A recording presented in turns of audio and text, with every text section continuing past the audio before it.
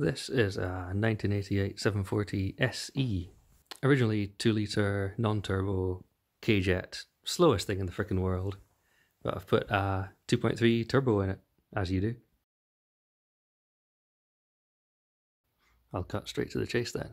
B230FK out of a 940 which I drove for about 3 years. So this engine should have about 100,000 miles on it. And it just has a few little things done to it. It's got the KG2T camshaft, fitted back while it was in the 940. I've got a Isuzu NQR intercooler.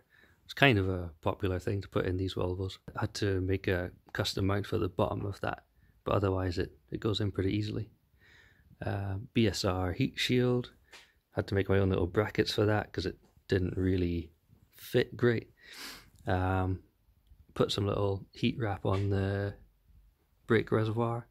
Probably pointless, but there you go. 15G turbo with a 16T 3-inch angled outlet. And I have a strut brace by Martin Leaf at Viking Fabrications. Those are Land Rover engine mounts. This is how the exhaust exit on the 3-inch angled outlet. It's not actually that bad. Some people are concerned about using the 3-inch because the angle of the exhaust is a bit strange. But it's not bad at all. You can easily get a sort of bend in there to get it into the right place. I've just painted the grille as well in a sort of dark grey Rover charcoal colour. The emblem is pitted chrome. It's looking bad, so I haven't figured out how to fix that yet. Sparco Evo 2 Plus adapted onto a sliding seat rail. That took a bit of work. It wasn't me that made those aluminium brackets, but they do the job. This is a cheap aftermarket steering wheel of some kind with a Volvo mousse on it, obviously. I'm missing the gauge cluster. That was I was just messing around with that, putting a Arduino boost gauge in it. Air fuel and stack water temperature and oil pressure. There's an additional stack boost gauge up there, but I'm not sure if I'm going to use that. I've made a aluminium block-off plate instead, because to be honest, the boost gauge doesn't fit in there. The plastic vent behind there stops it going in, so. And I don't really need it if I have an Arduino boost gauge as well. I really like these stack gauges though. They just have a nice, sort of old school, clean design. One thing I need to do is tidy up the wiring down here.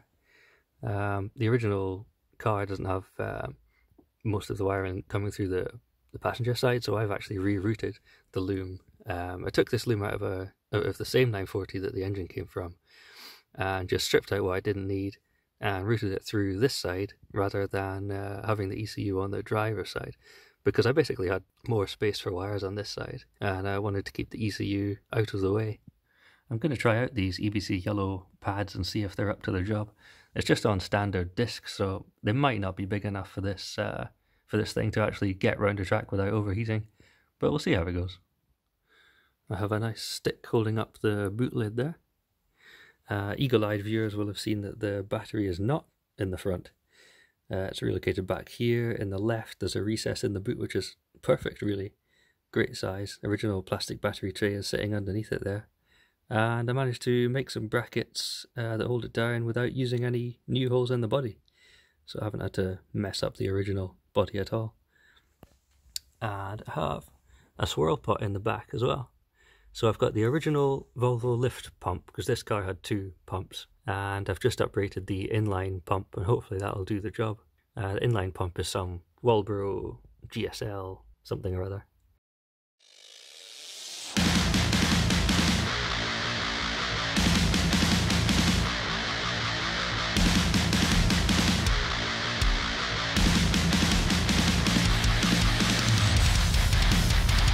This is going to be tricky to film. I've got a IPD front anti-roll bar.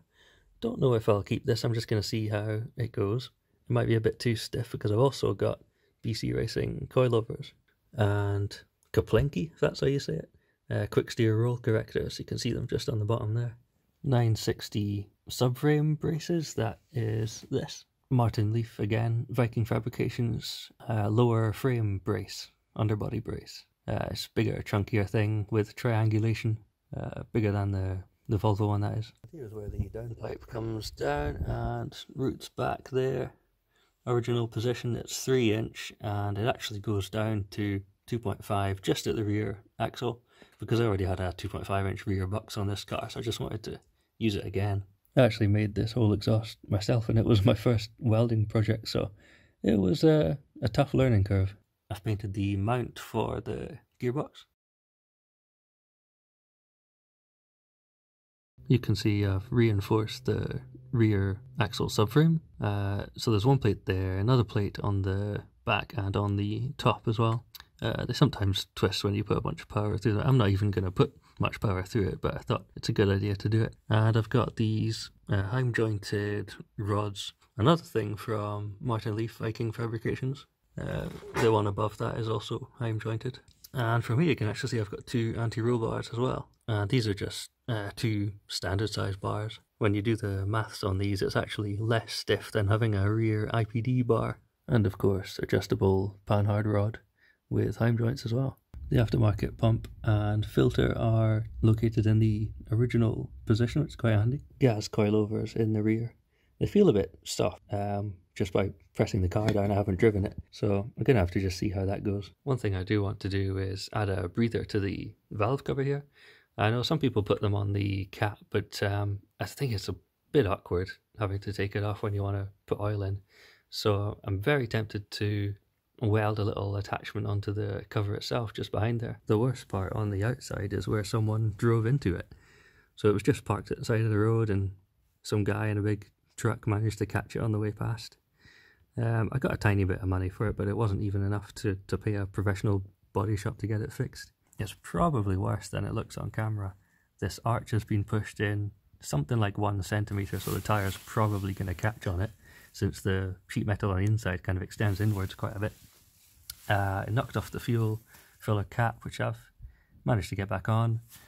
The rear light got smashed, but that's a new one, and you can obviously see that the sheet metal's damaged back here as well. So there you go. I'm probably forgetting some things, little things that I've done to the car, but please ask any questions that you want, and do follow us if you want to see more of this thing in future, ripping around and hopefully doing some burnouts.